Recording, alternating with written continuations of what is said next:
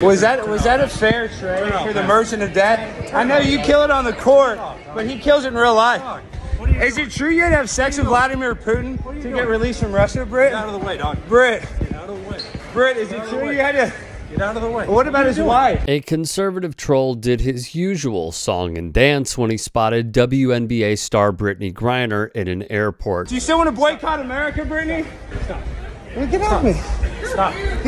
Stop. I'm weird. Why? She hates America. What about the merchant of death, Britt? Get off me. Stop, dude. Why are you being like that? Dude, I want to talk to Britt. Britt, you scared to talk to me? Britt, you're scared. Have a good day. The merchant of death, Britt. Have a good day. You should be ashamed of yourself. Britt, do you hate America? Here, come on. Britt, was it a fair trade for the merchant of death?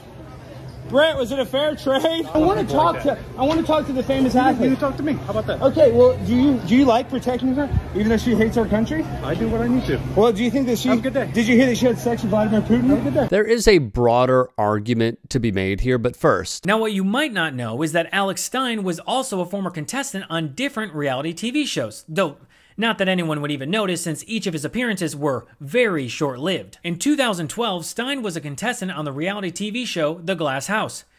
And boy, was it something. At the end of the day, I'm a good guy. And it should come as no surprise that Stein also sexually harassed a female contestant while he was on the show. By the end of the first episode, almost every contestant voted him off the show. The troll is a failed reality show contestant, and now he has found a new grift. AOC, my favorite big booty Latina. I love you, AOC. You're my favorite. Look at that booty on AOC. That's my favorite big booty Latina. Woo, I love it, AOC. Hot, hot, hot like a tamale. And more. He would storm the Barstool Sports office demanding to see Dave Portnoy after the two traded barbs publicly on social media.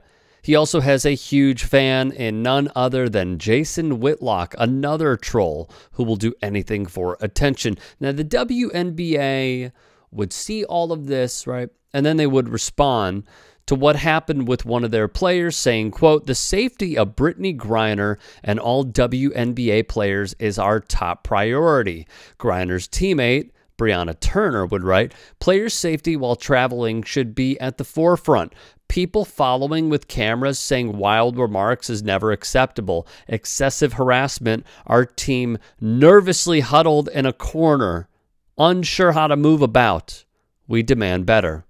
The Players Union would release the following statement, which read in part, "What BG and all of her Phoenix teammates experienced today was a calculated confrontation that left them feeling very unsafe. Everyone who was paying attention knew this would happen. We could have and should have been more proactive.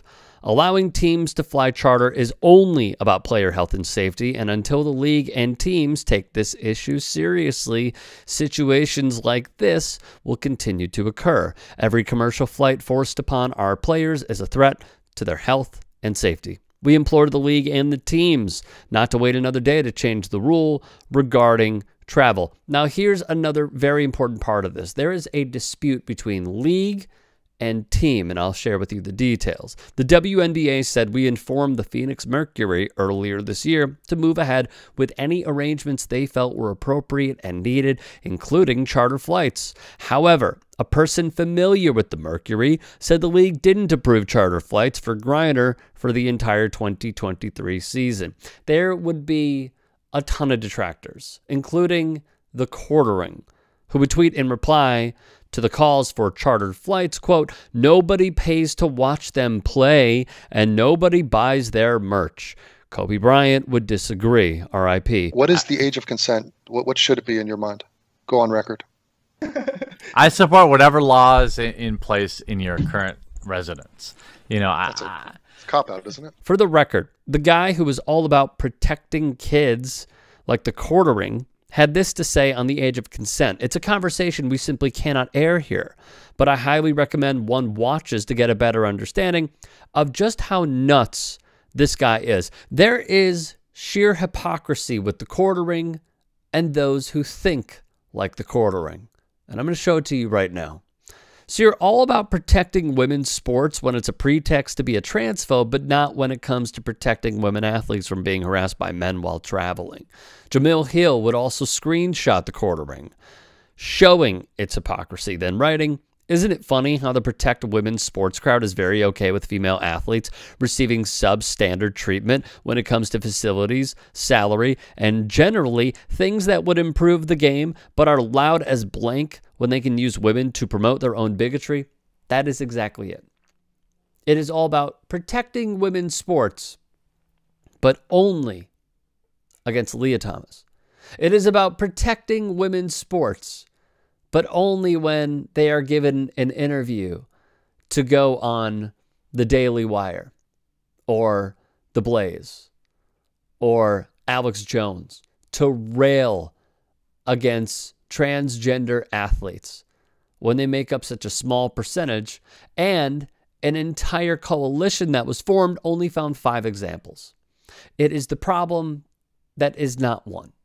And yet here we are right now talking about this when the richest people across the planet are robbing you blind and doing this to serve as a distraction between me and you or any other conservative that is watching this.